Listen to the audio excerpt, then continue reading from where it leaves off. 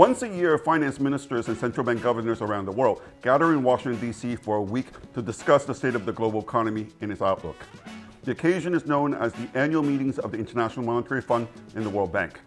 This year, there's really not much to celebrate at the event, as dark clouds are gathering on the horizon. Inflation, fiscal crisis, the war in Ukraine, slowing Chinese GDP growth are just some of the major headwinds, to name just a few.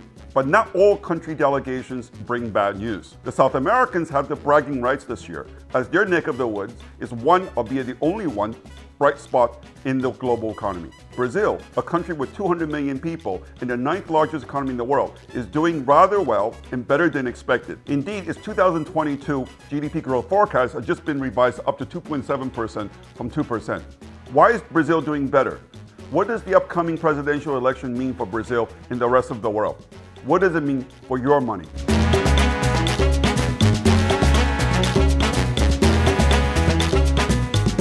Hi, I'm David Wu, a former Wall Street strategist with a 20-year track record of making actionable predictions about major global change.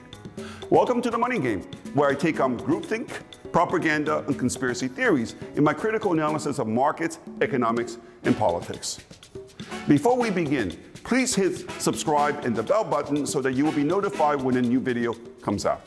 I'm in Washington, D.C. this week. In fact, we're right now sitting inside the Willard Hotel, which I'm told is where the January 6th protesters stayed the night before. We're a couple of blocks from the White House. There are a lot of meetings going around Washington right now. Traffic is terrible. But I have the great pleasure of being joined this morning by Danny Tannengausser, a good friend of mine. Danny, is the head of market strategy at Bank of New York Mellon. He, obviously he overlooks the entire global markets, but he's also especially known for his expertise in emerging markets, in particular Brazil, where he was born and grew up and knows extremely well. So Danny, thank you very much for joining me today. Talk about Latin America, talking about, why the region is doing so well. So Danny, you know what? I know you've been in Washington now for most of this week, going to a lot of meetings, meeting a lot of people. What are you hearing in the corridor about the concerns about the global economy? What's the investment sentiment? How would you characterize it right now? Negative, right? I mean, I think that, and we spoke about this before. I mean, I think generally speaking, there is a sense of bearishness that is coming from many different perspectives, but largely because investors are beaten when it comes to markets in general, right? I mean, it's very difficult to find something that is up on the year, right? And the bonds are down, and equities are down, and there are markdowns when it comes to private equity books, and so on and so forth. So that's the one feedback that we're getting very, very clear. The second one, which I found really interesting, I thought that we're a lot closer to an end of the war in Ukraine, and it does feel like we might drag into 2023. The light at the end of the tunnel is Latin America, right? LATAM is really where there is a little bit of a sweet spot there, particularly when it comes to the macro backdrop in Brazil and Mexico. Brazil is doing very well. I mean, its economic growth forecast has been revised up this year. I mean, it's interesting because only 6 months ago it felt very different. A lot of people came to 2022 feeling actually not that great about Brazil. So it's turned around, caught a lot of people by surprise to a great extent. I mean, its currency has been the best performing currency, in the world. Actually, despite a strong dollar, the Brazilian real is up a lot. So how do you account for the turnaround story in Brazil this year? So just to give, the only thing that provides you, that is liquid enough, large enough, that provide you meaningful returns if you sold dollars to buy that is the Brazilian real, right? So if you sold dollars to buy anything else, bonds, equities, pretty much any currency, gold, you would be underwater largely, right? And Brazil is basically on the 2 digits. So basically it's like a 20-25%, depending on what you did with your Brazilian real, right? So it's really a currency that did extremely well, right? So far this year. Our view has always been that the reopening in emerging markets is a lot more important to the activity and demand picture than in the developed world, right? And super basic stuff, right? A lot of the economy is not recorded. You don't see it, right? And it needs to happen in corners that are not necessarily recorded. So, and they require people leaving their homes to do that, right? I mean, all you need to do is just go to an emerging market and you see, right? Walk the streets and you see what I mean, right? So the reopening is extremely important, right? And we talked about that on China, right? I mean, the reopening of China will be, and it's the event for 2023 if it happens, okay? Brazil was ready to go heading into 2022, right? And that was the reason why I thought that the GDP estimates for this year were completely off mark, right? I mean, we started the year, everyone was calling for a negative growth this year.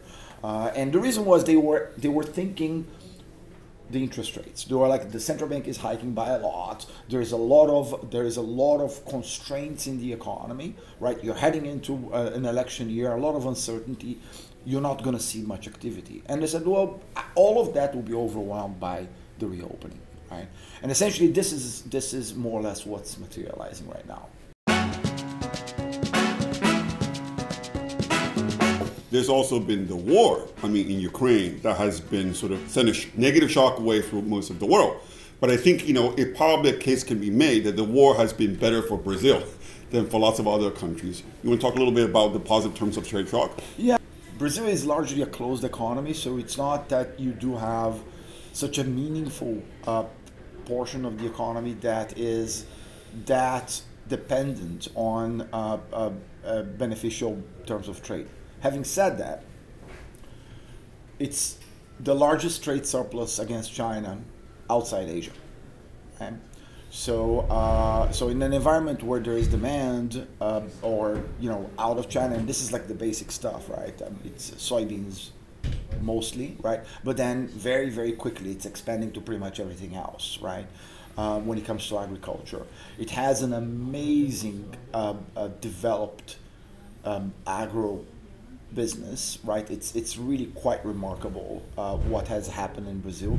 Very, very technologically advanced, and it continues to improve. So when it comes to all those things, yes, Brazil has benefited, but a lot of it has to do with technology that Brazil continues to implement and improve over the years. Right. But what about energy? I mean, the energy shock has been a big story around the world, but for Brazil, it's been a positive, would you say? I mean, yeah, in generally speaking, when it comes to most of Latin America, obviously Venezuela will be a different story once they kind of like get their act together. But elsewhere, they're usually sustained when it comes to energy. So basically, they are self-sufficient. They are not net energy exporters, right? I mean, they basically have the energy they need. When it comes to Brazil, it's the single largest hydroelectric powered economy in the world. That's just one example. There is a lot of natural gas. Brazil also has nuclear power, right? So once you add all those things together, it's a very diversified backdrop, which is exactly what we need in an environment like this, so that you can juggle between different sources, right? Right. So in many ways, Brazil seems to be very well positioned in the brave new world. Correct. Where That's exactly right. It's a closed economy, right? Yes. Which is so you don't really need the trade to happen, right? It's a closed economy. It's kind of protectionist, right? But the world is going, so it's almost like the world is converging toward Brazil than the other way around, right? It's quite protectionist, right? But that's fine because the world is turning more protectionist. And on top of it all, the macro policies have been quite beneficial. Right, and there are probably two things that I would like to highlight here. A is there are many issues against this administration, but there is the one thing that I don't believe that is being emphasized, which is the labor market reforms and the capital markets reforms that took place. Right, it's a lot easier to hire today in Brazil, a lot easier to hire than it was 10 years ago. And to fire too, probably, right? I mean, yes, that's correct. But again, you can, it's so what happens, remember that I mentioned that you go to an emerging market, you see what's going on. That shadow economy, because it starts to dwindle, right? And then all of a sudden they come back. So this is essentially actually a positive thing, because they come into the job market, then they need to open a bank account. They open a bank account, they understand what is savings, and then they start putting money aside. So all of that works in a way. I mean, fintech in Brazil is booming, right? Why is fintech in Brazil booming? Why is it so successful, right? Because again, they basically they get a job, they need to start, and then Pix is probably one of the most successful digital payment system that was launched by a central bank out there. So you do have all those things that are working that complement each other, right, and support. It's a lot easier to go bankrupt today in Brazil than it was 10 years ago. Going bankrupt in Brazil historically it's a nightmare, right? And all of a sudden it's a lot easier to actually go through that process. Those things are things that actually have helped the economy, despite the fact that the central bank is now hiking interest rates a lot. So you're basically saying that, actually real interest rates are very attractive. So the real, actually, despite its performance this year, there actually could be more upside. Investors are holding their breath, in terms of waiting for the outcome of the second round of the presidential election. I mean, in Brazil, which obviously could have, huge, impact on how Brazilian market is going to perform for the rest of the year. You correctly predicted, that the polls did not quite capture, the support behind President Bolsonaro in the first round, and indeed he came in in second place. But, the gap between Lula in first place and Bolsonaro in second place was much smaller than what the polls were indicating before now. So let's talk a little bit about this, because, ironically, if you think about this, if the economy is doing that well in Brazil, you would think that the incumbent was going to get a huge, basically, lift from the economy alone. I mean, don't the Brazilians see that their economy is doing a lot better, than the rest of the world, and therefore, they want to give some credit to their president Bolsonaro? I know a lot of people, outside Brazil look upon, Bolsonaro as a far right person. They call him the Brazilian Trump, in a derogatory way. But what's the reality here? Why aren't Brazilians giving enough credit to their president, who seems to have delivered his promises, and the country's in a good place right now? Right. I mean, by the way, every time we start talking about these things, I mean, the pushback that I get, well, we're doing well despite Bolsonaro. You can't win, right? You just can't win. But yeah, I mean, it's widely known in Latin America that you need to make some sort of transfers, right? To basically try to shrink the social disparities that you have across the country, right? And I think that heading into the first round, the narrative started to turn, right? Oh, this is going to be Lula. Lula might even win in the first round. But again, if you look into, there was a very large cohort of voters that no one really knew where they stood, right? And heading into it, then we saw all of a sudden Bolsonaro, they all voted for Bolsonaro. Now, the narrative on the other side of it, and this is why I think that the Bolsonaro are going to get wrong in the second round as well, right, is that, Bolsonaristas refuse to answer, right? That's why we didn't capture the Bolsonaro voters, because they basically said, I refuse to collaborate with a regime, i.e. the pollsters, that basically has an intrinsic left-leaning bias, right? So by me collaborating with them, I'm actually supporting the other side. I mean, a lot of people are talking about the fact that, the percentage of the Brazilian populations who are evangelical Christians has gone up basically 200% over the last decade, from like 10% to now 30% of the population. And this is consistent with the fact that, according to polls, 70% of Brazilians are against, legalized abortions. I mean, obviously this is playing basically into, Bolsonaro's more conservative agenda. I mean, to what extent do you think this election is going to come down to these social and basically cultural, basically divide between the left and the right, as opposed to the economy? Well, I mean, look, Lula is speaking to the evangelicals as well. I mean, there isn't a day that I don't see a headline of Lula actually speaking to that cohort too, right? So, so I think that I agree with you. It's an important slice of the electorate, but I think that it's being addressed by both ends. I couldn't really nail whether it's going to be a very clear and clean win, right? In my opinion, is more about the center. It really is. In many ways, I mean, it feels like this election in Brazil, it feels that it's a lot like the U.S. election in 2020 between Trump and basically Biden, right? I mean, under Trump, the U.S. economy did well. However, a lot of people didn't give him credit for what he did. Okay, they call him far right, and they call him populists, nationalists, and whatever name they gave him. And then it was a very close contest where Trump lost by 40,000 basically votes. I mean, to what extent do you think, I mean, again, I'm trying to understand the similarity between Bolsonaro and Trump, and what is the fascination of the Brazilian public with Bolsonaro? To what extent, Brazil, like the U.S., has become highly polarized? There's fascination with both candidates, right? I mean, let me, there is, Lula represents a Brazilian success story, right? That's why he is what he is. Right? So there is a lot of that in both ends, right? But I also believe that when it comes to the advisors to Bolsonaro, right, they're learning. So as they say, right, I mean, history never repeats itself, but it does rhyme. So this is a classic example for that, right? I mean, there is a cohort of people underneath Bolsonaro that sees what happened back then, right? In the U.S., in the U.S., yes. Right? And they're saying, I cannot begin to explain how different the result of the first round was.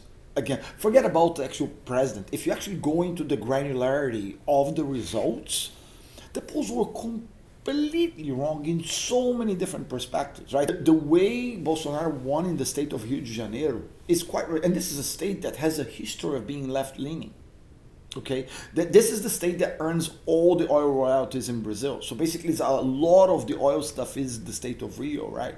And yet, basically, you went on towards the Bolsonaro end, right? So there were things there that happened that are very different than what the pollsters were predicting.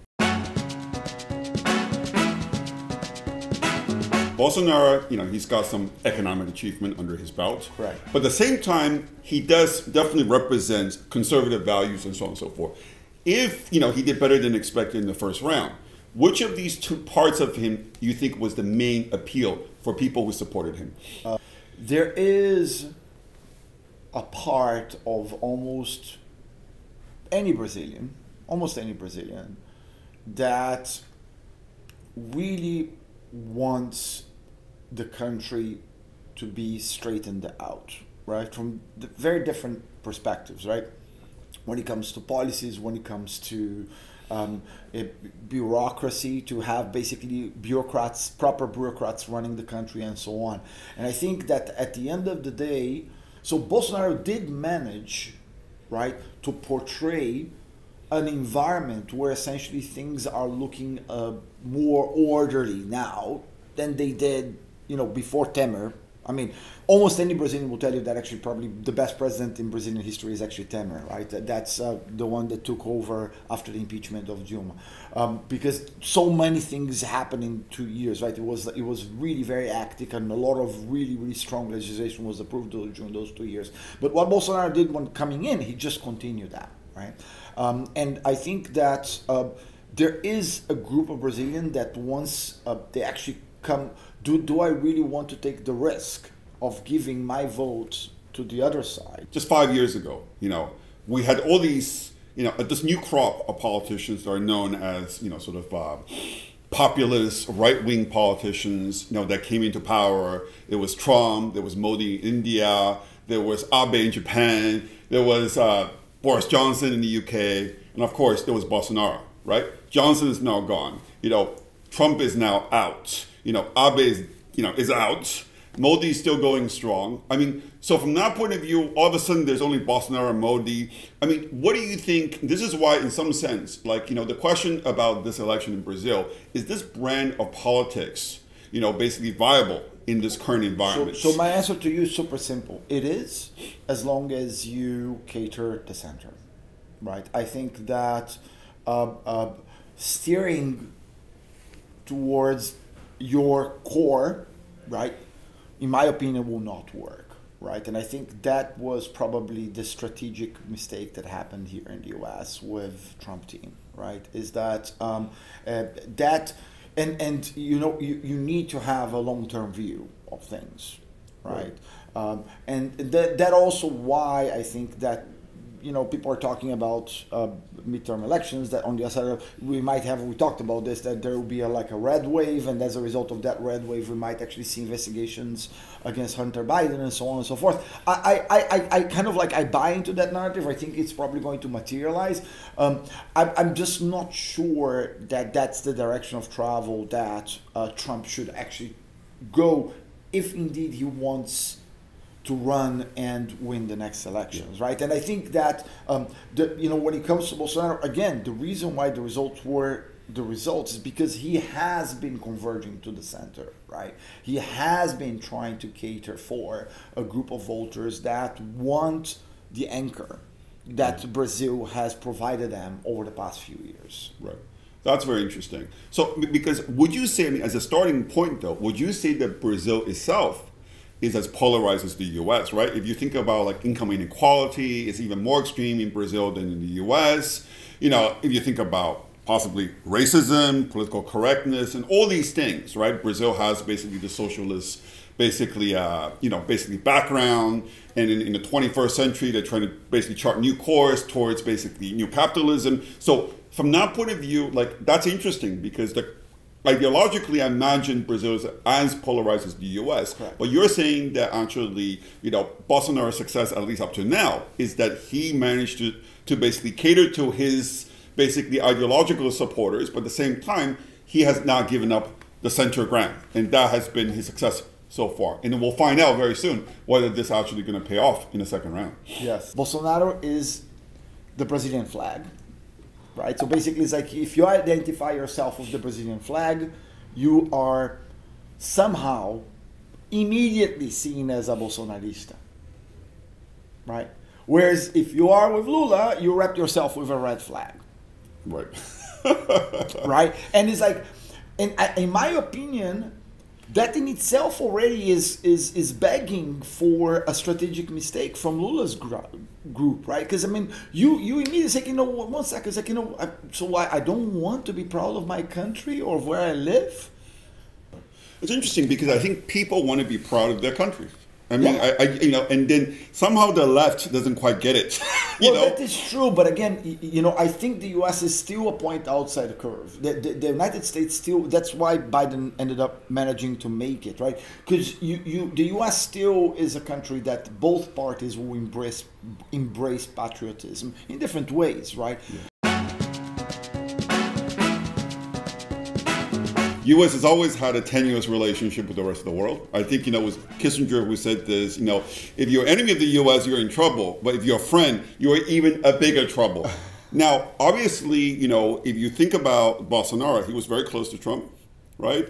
And he also visited, Putin a week before Putin basically invaded Ukraine. But at the same time, Lula has been, on record saying that he thought that Putin was provoked into invading Ukraine by the U.S. The whole issue around, U.S. insistence of NATO enlargement, so on and so forth. So it would seem, do you think it's going to make a difference, whether it's Bolsonaro or Lula, in terms of the relationship with the U.S., or certainly vis-a-vis the whole, rivalry between the U.S. and China and Russia at this moment? Right. This administration has not been able to mend or improve, this is U.S. administration, its relationships with Latin America, period. Okay? And I'm saying this with a very, very heavy heart, right? Because the opportunities for the United States, just looking south, are immense, right? When it comes to reshoring, right? I mean, you need Mexico, and this is, it's amazing how it's working and how fast it's working, right? In terms of like tourism, I mean, you fly overnight and you literally can go into, in my opinion, the most beautiful country in the world, right? Which is Brazil, All you need is an overnight flight, no jet lag, no nothing, right? And just as two examples, right? And yet, right, you spend so much more effort elsewhere, right? And I think that when it comes to that, it reflects on Bolsonaro and Lula as well. And that's why I don't think that foreign relations is something that is that high up in the agenda. And because of the U.S., you think that they feel like, they're beating against basically a closed door. The U.S. is not interested in Latin America, even though it's the U.S. neighbor. Like, why is that? Why do you think, Washington under basically Biden has been so reluctant to embrace Latin America, especially as it takes on basically Asia, China, and Russia, and elsewhere? Well, there are probably three reasons. Reason number one is governance and transparency, right? I mean, Anglo-Saxons are very transparent, right? I mean, governance is like, and dealing with Latin America, dealing with a very different mindset. The U.S. still sees itself as a global power. Right? The global power. Exactly.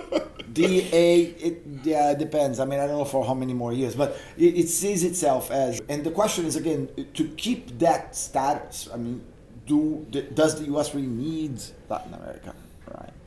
I mean, it's like, maybe I can just keep them, and then deal with all the other issues around the world. So that's point number two. Point number three is that Latin America, aside from Mexico, but even Mexico, I mean, it's very protectionist. I mean, even though, yes, there are free trade agreement negotiations going on, but it's always like it's patchy, it's a touch and go kind of thing. It's not straightforward. Yeah. What about relationships? So you don't see a huge, basically a transformation in terms of the Brazil-U.S. relationship. Just, regardless who wins the second round in Brazil. But what about the relationship with China? I mean, obviously China is a major, largest export market for basically Brazil. I mean, do you think if Brazil having to choose between China and the U.S., which way do you think Brazil will go in the end? Because clearly, countries are now facing this stark choice of having to choose one over the other. If you really need to go there, it will be the U.S., I think. Yeah. Okay. And the reason is, at the end of the day, is democracy, right? So even if you go through many of the PT supporters, which is the vast majority of my friends down in Rio, and you ask them, they'll say, look, if I was to pick between a dictatorship and a democracy, I would always pick a democracy, right? So that even though I believe that the Chinese model, and here I'm quoting, even though I believe the Chinese model has many, many, many benefits, right, that should be adopted in different ways, it's still, I want my country to be a democracy. And why? Because, I don't want to go back to the 80s or the 70s or the 60s, right? Right. So this is a country that has experienced dictatorship, right? And I think that it's a very similar. If you go to Spaniards, if you go to Portuguese, it's you're going to. I mean, the Italians, right? You're going to hear that from them as well, right? Is that they don't. Would you be putting your own money into Brazil right now? I mean, definitely. I think that. Even under Lula, it probably could be rocky at the beginning. It feels that there is a little bit more of room for doubt, right, from the market's perspective, right, and as a result, given what happened in the first round, i.e., there is so much support underneath the surface to the center and the right in Congress, Senate, right? Basically, Lula will try to toy around with more extreme. So basically, I'm going to bring a Minister of Finance that is a little bit more left-leaning. I'm going to try to get things done early on. One of the biggest, most powerful things about the Brazilian president is that the Brazilian president can nominate a lot of people beyond the cabinet, right? SOEs and so on and so forth. So he probably will deploy that, okay, to basically try to get as much of his own agenda slash ideology through early on. The markets will not like that. And the reason why it will be okay is because, again, you have the anchor of real interest rates, right? So that's why I think that even in an environment with Lula, you're going to have a great opportunities to So would you say like one strategy is, let's say you're going to basically invest $100 in Brazil. You basically, maybe invest 50% before the election, Correct. let's just say now. And then the other 50%, you basically wait until what happens in the election. If it's going to be a Lula win, you wait basically for a week before you deploy that cash. If it's you might need to wait a little. Yeah, you might need to wait a little bit longer, just because again, there is going to be cabinet formation and so on. Sure. Again, the new president only starts next year, so basically right. You will have time. So you probably could gradually go in, or you do like 40, and then within the 60 you do 20, 20, 20, something like that. But yes, I mean the call would be a biased long, okay. And then basically on the other side of it. Also, I mean, Bolsonaro might also decide on a different cabinet as well. So it will be interesting to see what he brings in, right? Macro investors have done very well in 2022 Correct. So far. If you look at macro hedge fund as a community, they're up somewhere between 20 and 30% year to date, which is like the best year they've had in 10 years, that's as far as I can remember. Yes. Why do you think they're doing so well? And do you think this is sustainable, basically going forward? They're the liquidity providers, right? And the market needs liquidity right now. Just by looking into, a super simple spread analysis in the US Treasury market, which is by far the most liquid, largest bond market in the world, you are actually at a pretty illiquid backdrop, as illiquid as we were during the Great Lockdown. Right. AMLO, the president of Mexico, who is definitely coming from the left, very much to the left, got along much better with Trump than he seems to be getting along with Biden, which is kind of odd, because you could argue that Trump and AMLO, two people, cannot be any more different. Yet Trump somehow managed to basically build a relationship with AMLO, which actually helped strengthen the U.S.-Mexico relationship, that helped basically make it happen, the renegotiation of NAFTA, the North American Free Trade Agreement. I mean, where do you think Mexico is now? I think vis-a-vis the U.S., Mexico is also doing better than expected.